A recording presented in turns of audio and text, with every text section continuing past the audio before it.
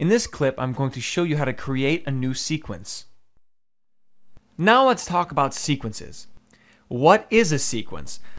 Think of a sequence like a container. This container is going to hold all of your media files and allow you to arrange them in any order that you want. You can layer them on top of one another. You can make them shorter, longer. You can cut them. This is basically where all your magic is going to happen, inside of the sequence. Now, where is the sequence located? Well, it's located in two places. Your sequence is located in your browser, as you can see here, sequence 1. And it's also in your timeline. But now these sequences are both connected to each other. As you can see, this tab right here is sequence 1.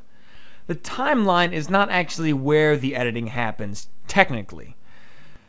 The sequence is where it all happens. The timeline is basically a container for sequences, and then sequences are containers for your files. Which is why these sequences, this is a tab. Sequence 1 is a tab down here, because you can have multiple sequences in your timeline. So let me go ahead and just get rid of this sequence here. I'm just going to delete that. Okay, now the sequence is gone. So how do you create a new sequence? Well, a couple different ways. You can go up to File, and then New, and then Sequence. And then that'll create a new sequence.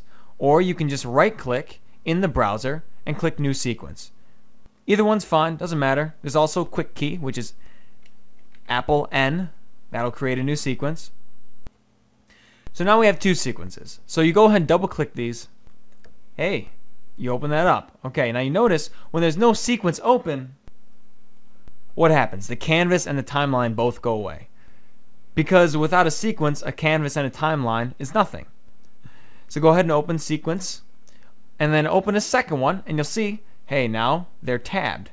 You can switch between these two sequences.